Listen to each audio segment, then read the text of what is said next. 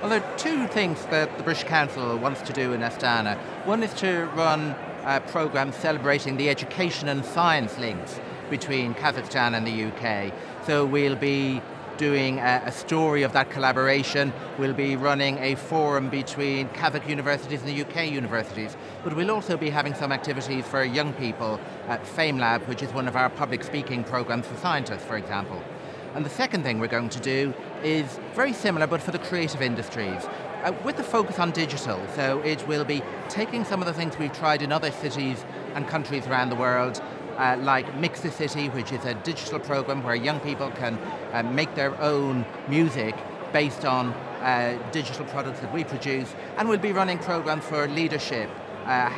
What does it mean to be a cultural leader and a leader in the creative industries?